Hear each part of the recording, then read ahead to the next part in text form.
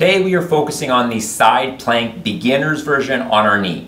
The side plank is a fantastic exercise to help strengthen some of your core muscles, specifically your quadratus, lumborum, or QL muscles, which is a muscle on the lateral portion or side of your lower back.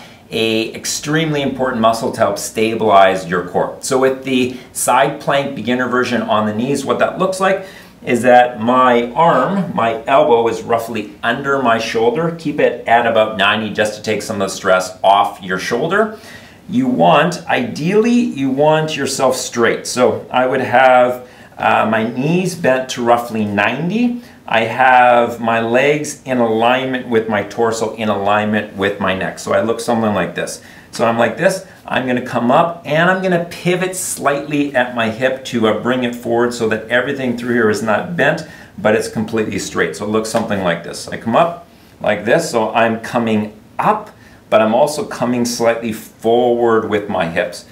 Everything through here is nice and straight. Everything through here is nice and straight. I'm going to hold this position for 10 seconds, 15 seconds, 20 seconds, 30 seconds, whatever you are comfortable with. Many people, they are very weak in their side or lateral stabilizers, their QL muscles. So oftentimes people feel really shaky with this. That is perfectly normal. So I'm going to hold this position, like I said, for 10 seconds, 20 seconds, 30 seconds. Once I'm done, I'm going to come down. I keep myself relatively upright through here, so I'm not collapsing through here. I'm keeping myself up to take some of that stress off my lower back. I'm going to rest for 5 or 10 seconds, and I'm going to come up again. I come up and slightly forward. I'm pivoting through here. Again, everything through here should be nice and straight. You should feel it contracting on this underside, on the quadratus lumborum muscle through here. Again, I'm holding this for 10 seconds to 30 seconds.